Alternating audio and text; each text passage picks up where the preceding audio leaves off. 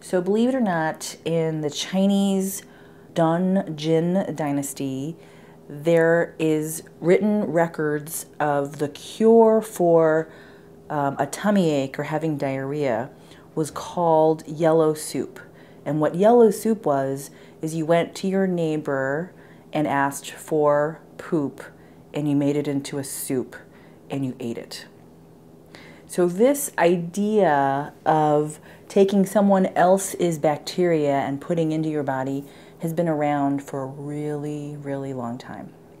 There are also lots of studies from the animal literature where it's the same idea, taking cow turd and having them chew it to restore some of the bacteria so they don't have diarrheal illnesses. One of the first studies in the United States to do this was a surgeon from Colorado in the 1950s, and he treated about 4 patients with enemas with, we didn't even know what the bug was, that it was called C. diff, but patients who had this diarrheal illness, and they did well.